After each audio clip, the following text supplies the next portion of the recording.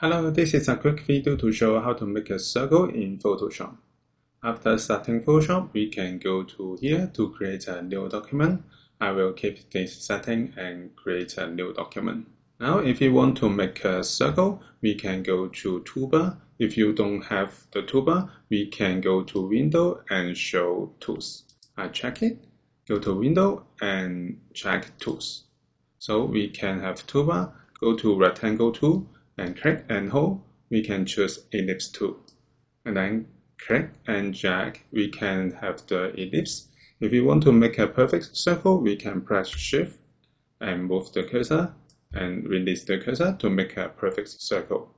Now we can go to this toolbar to change the fill color. For example, we can change the blue color. We can go to the color picker to pick another color. For example, I pick green color.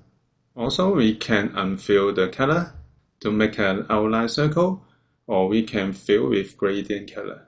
And then we can set the gradient color here. I go back to fill color, fill with red. And then we can go to stroke. We can set the stroke color. We can change it to white or green, or I go back to black. Also, we can change the thickness of stroke. And we can change the style of stroke. We can keep it in line, we can change dotted line, we can change to dots. I will go back to line style.